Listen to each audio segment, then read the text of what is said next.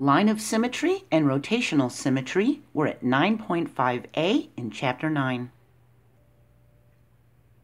There's 7 previous videos for Chapter 9 that are linked in the description in the geometry playlist that you can watch if you become lost or confused. A figure has symmetry if there's a transformation of the figures so that the image coincides with the preimage. We learned about symmetry in grade school.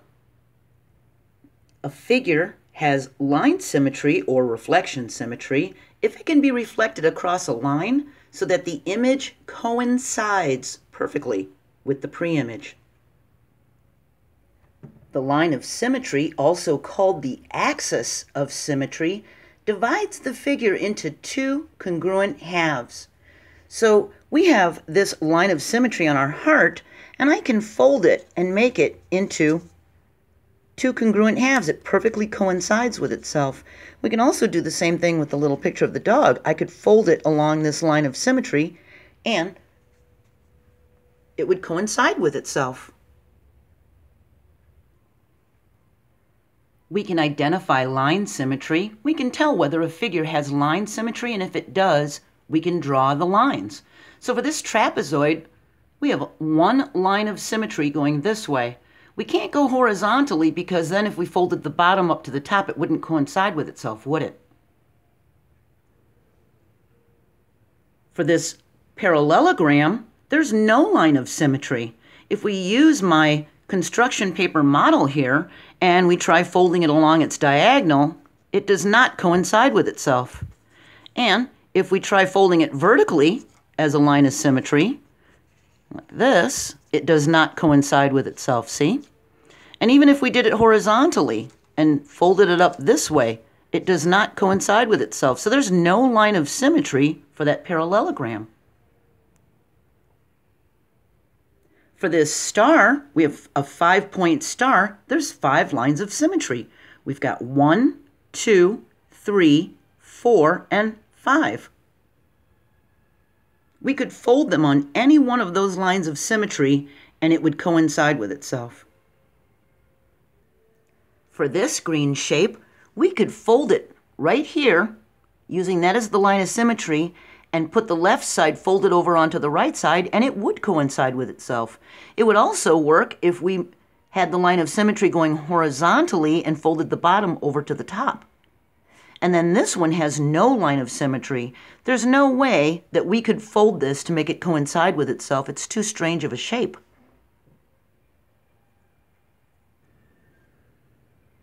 Human faces appear to have symmetry, but most people's faces aren't perfectly symmetric. This is an actual photo of me when I was 19 years old. That was a long time ago. If I use a line of symmetry going right through the center of my face, coming down like this vertically, I can take 2 left sides of my face, which would be the right side for the camera. I could take 2 left sides and create a whole new face, and I could take 2 right sides and create a whole new face. So cutting a photo down the center and flipping the sides will create 2 different faces with perfect symmetry. So my face is not symmetrical. If it was, I would look like one of these 2 photos. Rotational symmetry. A figure has rotational symmetry or radial symmetry if it can be rotated about a point by an angle greater than 0 degrees and less than 360 degrees so that the image coincides with the preimage. The angle of rotational symmetry is the smallest angle through which a figure can be rotated to coincide with itself. And the number of times the figure coincides with itself as it rotates through 360 degrees is called the order of the rotational symmetry. So if we have a square and turn it 90 degrees, we can do it 4 times. And the angle of rotational symmetry is 90 degrees, and the order of the rotational symmetry is 4. I can take this square, and I put the little orange spot here so we can see when we're back to the beginning, and I can turn it 90 degrees once, twice, 3 times, and then 4 to be back to the original orientation. That's an order of rotational symmetry of a 4. And it has 4 lines of symmetry. We can identify rotational symmetry. If a figure has it, we can give the angle of rotational symmetry and the order of the symmetry. We look for, does the orientation look the same when it's rotated? For this X, how far will I have to turn it? How many degrees will I turn it so that it'll have the same orientation? Well, I can flip top to bottom. That's a 180-degree rotation. We have an order of 2. For this shape, I can flip it around 180 degrees, and we have an order of 2. And even this traffic sign, I can flip it around 180 degrees. It'll have the same orientation with an order of 2. For this letter A, how far will I have to turn it before it'll have the same orientation? Well, that's 360 degrees, so that's a none. Even this pug, there's no lines of symmetry here. I would have to flip him around completely 360 degrees to have the same orientation, so that's a none. For this flower shape, I put a little blue dot here so we could see the top part. And if I turn it 72 degrees, like this, it'll have the same orientation, and I can do it again, and again, and again, and that would be a 5th time. That's the order 5.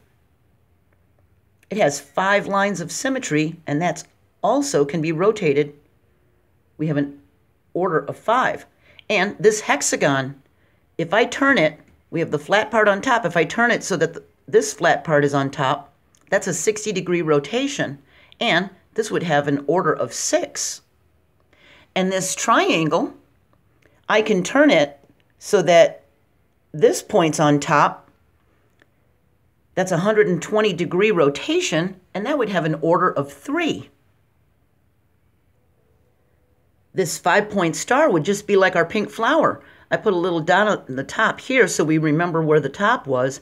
I can turn it once like this, rotate it once, 72 degrees, and it's got the same orientation. And I can do it 2, 3, 4, 5 times.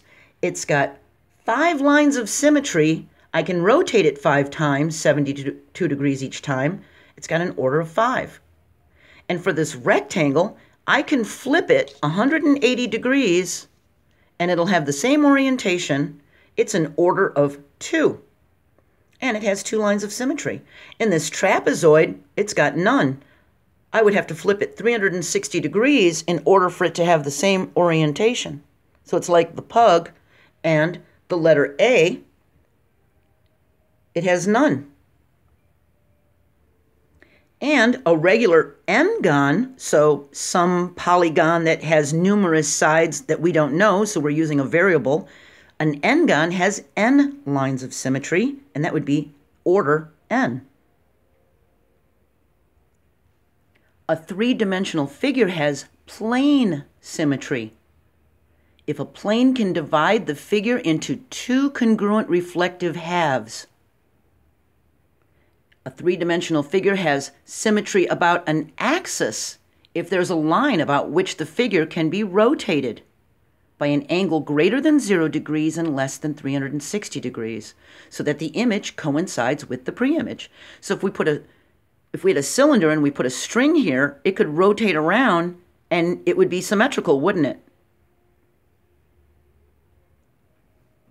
Identifying symmetry in 3 dimensions for plane symmetry, here we've got some rectangular prisms, and we could put a plane coming through here, and these 2 sides would be congruent to each other.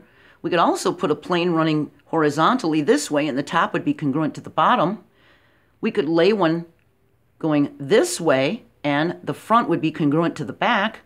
We could do one from this back corner vertex to this one, and this would make a triangle that's congruent to a back triangle. We can even lay it diagonally this way, and this triangle prism would be congruent to that triangle prism. An equilateral triangular-based prism has 4 planes of symmetry. We could do it right here, and the front and the back would be congruent. We could do it running this way, and the left side would be congruent to the right side. We could put a plane going this way, and this bottom triangular prism would be congruent to the top triangular prism, and we could even do it going this way, and these two would be congruent. We can even do it with a trapezoid. We could put a plane going this way, and the front and back would be congruent, or we could put a plane going this way, and these two sides would be congruent. So those are examples of prisms with plane symmetry. They have 2 congruent reflective halves. Here's some examples of plane symmetry with symmetry about an axis. If we had this polygon and we put a string down here and it rotated around, it would have plane symmetry, and it could spin around, couldn't it, about the axis, and it would be symmetrical. We could do it with this triangular prism, we could do it with this cone. This figure has neither plane symmetry or symmetry about an axis. It's just too weird shaped, isn't it? Yin and yang symbol of balance in Chinese philosophy, if this was our center of rotation right here, the center of rotation will map to itself, and all other points will be mapped to another position. So we could flip this around 180 degrees and it would make this symbol. And we could just color in one of the sides black, couldn't we? That's an order of 2. For the graph of the equation y equals x squared minus 3, is the y-axis a line of symmetry? Well, let's make a table of values that'll make the equation true. So we'll try -3 for x. -3 times -3 is a positive 9. We subtract the 3, y equals a 6. And we fill in the table of values, and we get, for positive x, we get a 1, 2, 3. For negative x, we get a -1, -2, -3. So here's our positive x values, here's our negative x values, and if you look at what's happening with y, we have a 1, -2. When we have the inverse of the 1 as a -1, we still have -2. See? The y values are staying the same, and we're getting inverse x values. When the y-axis is a line of symmetry, every point xy will have a mirror image inverse of xy on the graph. The reflection of xy is the inverse of xy. We did that in the last video, 9.4. So our table of values would have to make ordered pairs that the y values are staying the same when the x values become the inverse. See? How about the graph of y equals x minus 3 squared? We need to make the equation true, so we can fill a table of values that'll make this equation true.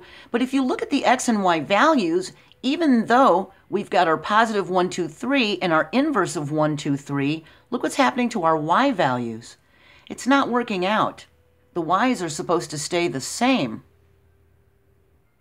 So no, for the y-axis to be a line of symmetry, we need our x and y values, and we need it to have an inverse of x and y values. So the y's aren't going to change, just like here they didn't change. See?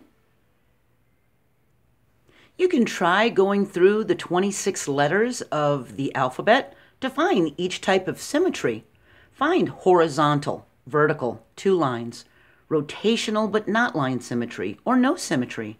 And if you want to pause the video right now and try that, I'll show you the answers.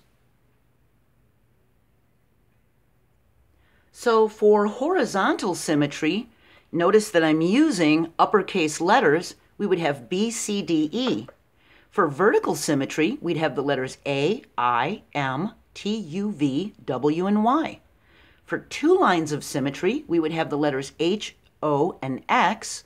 For rotational symmetry, but not line symmetry, we'd have N, S, and Z. And for no symmetry, we have the letters F, G, J, K, L, P, Q, and R. So I hope this was informative, and I hope you were able to take notes on my little yellow pointy hands that tell you to take notes. And I hope you understand line of symmetry and rotational symmetry now, and order. And I hope you have a great day, and I'll see you for the second part of this lesson, 9.5b, where we're going to talk about solids of revolutions. Then we're going to talk about tessellations and dilations before moving into chapter 10. Bye.